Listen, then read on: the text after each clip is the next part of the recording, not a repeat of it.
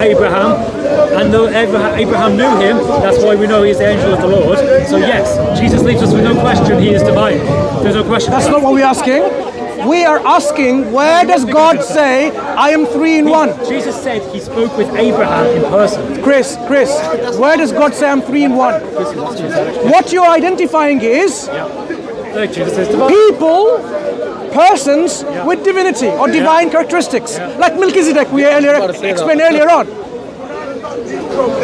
Where does God say he's 3 in 1? It doesn't say that explicitly, it doesn't say that words. Very good. Where does he say that he's not 5 in 1?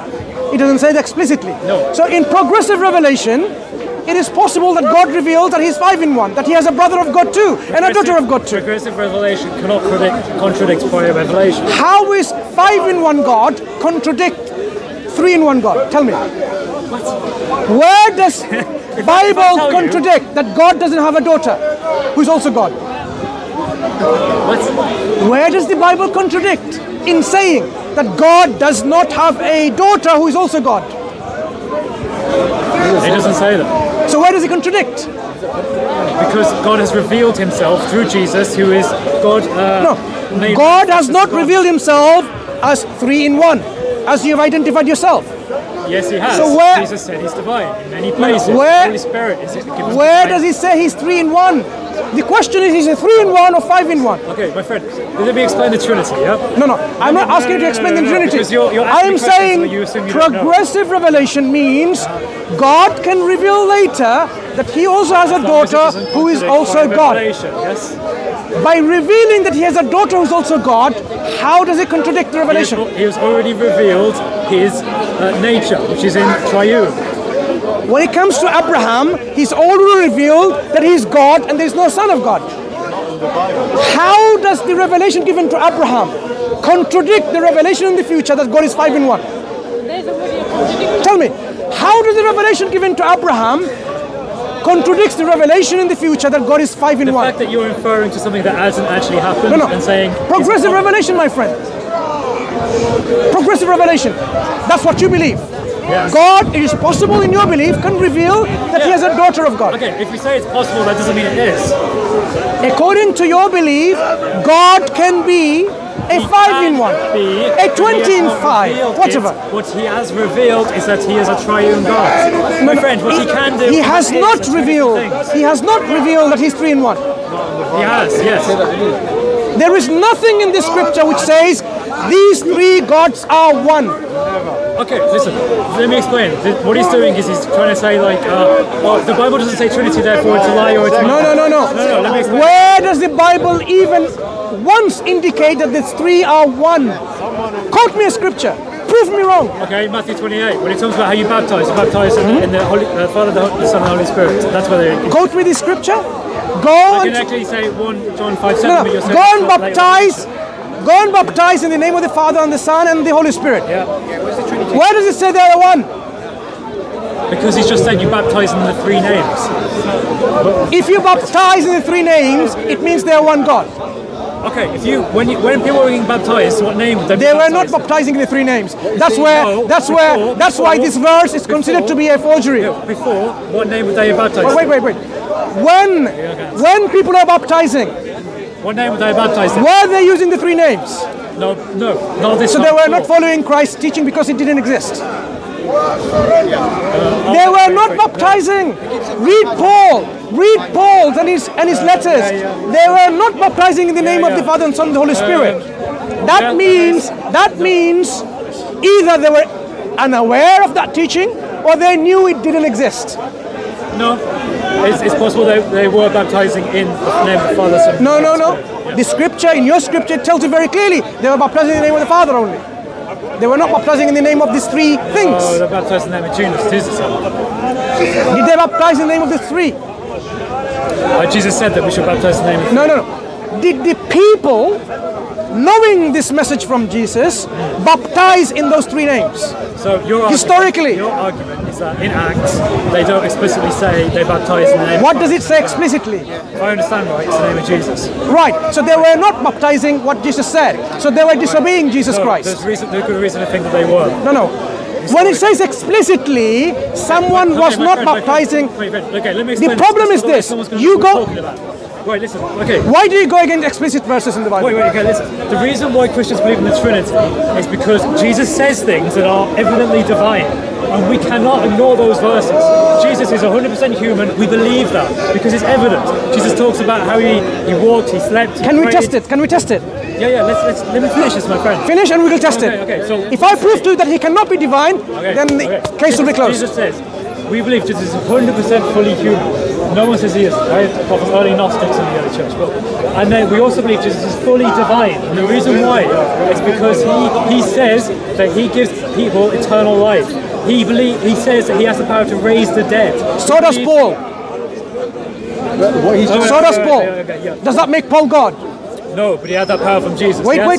Slow down. Yeah. The fact that God gives someone authority to do something, power to do something, doesn't make them God, does it? Right.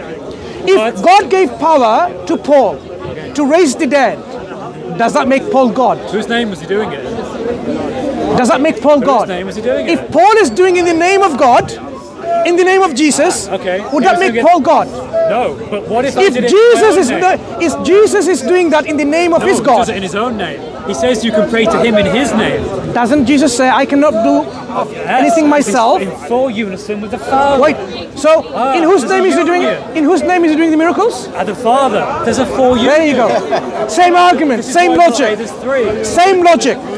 Jesus has been given authority to perform miracles. And that cannot make him God. And to raise the dead. And to raise himself from the dead. And to answer your prayers. Excuse me. Where does it say in the Bible? One moment. Brother, we'll come back to that point. Are you saying who raised Jesus from the dead? If he indeed died? John 2:18-22 says that I raised myself up. I rebuild this temple. Doesn't the Bible say God raised him up from the dead? Yes, because they are all God. You still don't understand. Who raised Jesus from the dead? Jesus. Jesus or other than Jesus? But let's be more specific. The Bible says God, and you're saying Jesus. Jesus. Make up your mind. John, literally quote. So it's a contradiction then. Not your interpretation. You quote the verse for what it says. Does the Bible ever say God raised Jesus from the dead? It says Jesus raised him. No, does it say God raised him? Yes, God did raise him from the dead. So, yes, it does say. Who raised him from the dead? God. Who is God? The Son, the Father. So that's how it makes sense. Okay, right. So who raised him? The Son raised him from the dead? Yep. Or together raised him from the dead? It was all of them together, but the Son was a part. Right. So it wasn't himself then.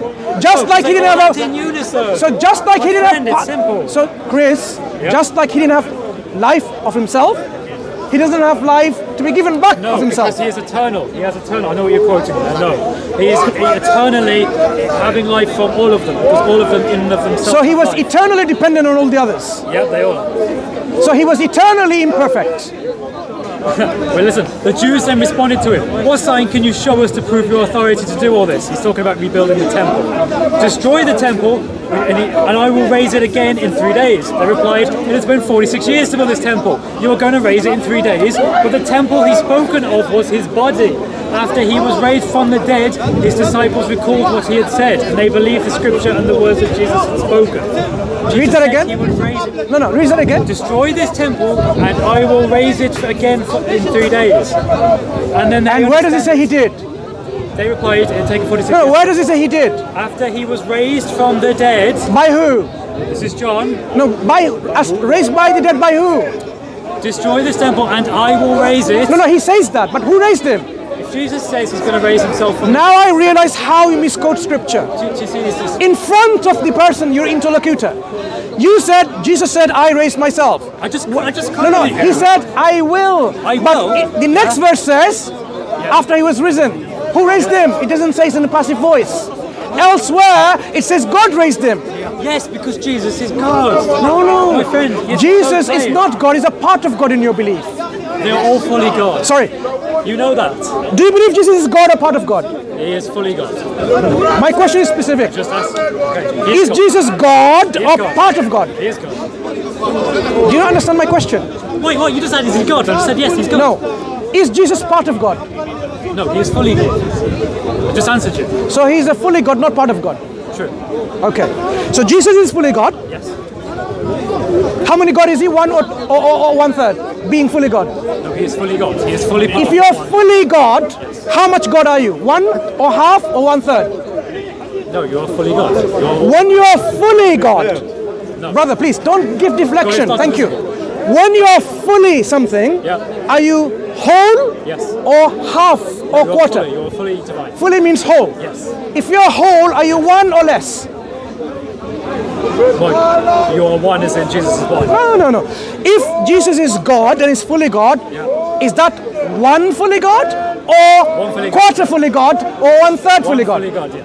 One fully God. So now we have Jesus being one fully God. How many gods do you believe in? One. That's Jesus. And Father. No. And means number two, number three, number four. You've already identified, Chris, you've already identified one fully God. Anything else you say and is number two, number three, ad infinitum. That's polytheism. You have just identified Jesus as one God fully. Anyone else you add, that's God number two, God number three. Tell me why it's not that case. Because God's nature is unique. That is why. It is simple. But you don't want it. This tripod is God and it's unique. Yes. Yeah, and that's God, right? If somebody says, you know what, this is unique, it's a mystery, what is God? Yes. It's 100% God. Yeah, but it's divine. The two gods are Allah and the Quran, right? Both eternal. Sorry? The two gods are the Quran, the eternal. Which two gods in the Quran? Which two gods? Which is equal with Hang on, Chris. Which two gods? So we got Quran and Allah. No. Where does the Quran say it's God?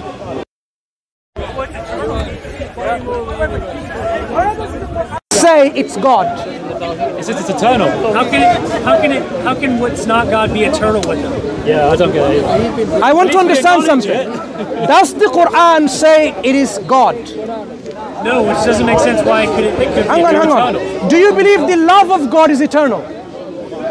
God is love. No. Do you believe the love of God, which is his attribute, his nature, his characteristics, do you think is eternal? It's not distinct from God. That answered the question. Do you believe God has knowledge? But that is Is it eternal? part of his nature. God is love. God is. Do you believe the knowledge of a God is eternal? God is. Part of his nature. Is the knowledge of God God? It's part of his nature. God is. Sorry. Do you believe the knowledge of God is eternal? You said yes. Now you have one eternal being called God, and you have knowledge of God is also eternal. How many gods do we have so far? You have to. No, that's in the nature. You're talking about the tablet. My friend, Speaker's Corner is going to skin you alive with your logical, stupidity and nonsense. It's not stupidity. So now tell me, do you believe God is compassionate? Yes. Yes. Right. Does God possess compassionate nature eternally? Yes. Is that God? God is compassionate. No. Is the compassionate nature of God eternal? Is the mercy of God eternal? You're trying to distinguish from God's word written on. Is God mercy? From his attributes. God is mercy. Mercy. Is mercy God? No. Thank you. So the Quran is a speech of God. Even though it's eternally with him, it's not God. Just like all the other attributes of God. You just went from attributes to speech. Speech is an attribute of God. Quran is the speech of God. You didn't know that? No, Did you? It's an output of something. So you didn't know So that? is speech an attribute in kindness? Listen, do you know what an attribute is? So if I'm a kind person, Kindness is an attribute. Yeah. Kindness is an attribute of you. yeah, so kindness. Is kindness you? No. Exactly. Kindness. You got it. Kindness and speech You are know two different what? things. You're making sense now, you got it. So now, in Christianity, the word of God is God. Does it make sense? What's the word? No. What is the word of God? Is that his characteristics? It's a way of saying. It's a figure of like. Is the word of God his speech? The word of God is a Is the word of God the speech of God? The word of God is a title given to The Jesus. word Yes. was God in Christianity. Yes. When you say word of God, what do you mean by that? The The logos. logos. Logos. Give it to the Son Is of the Man. logos an attribute of God? So the logos was actually written in John to describe the Trinity. He wasn't actually saying the word is like a fourth person of the Trinity. He was using the logos to describe the nature It's a of descriptive term. Is the logos and the Word became flesh.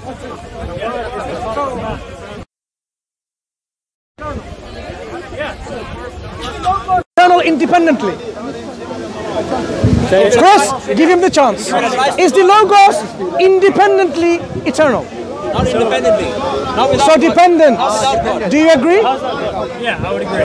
Okay. A God who is dependent, is that perfect? So, I actually wasn't disagreeing with you that you. So you agree in Christianity there are three imperfect gods working together. Because the Logos is the second person of the Trinity, is imperfect because it's dependent. The Father is interdependent as well, as Chris said earlier on. So three imperfect gods working together, does it make perfect?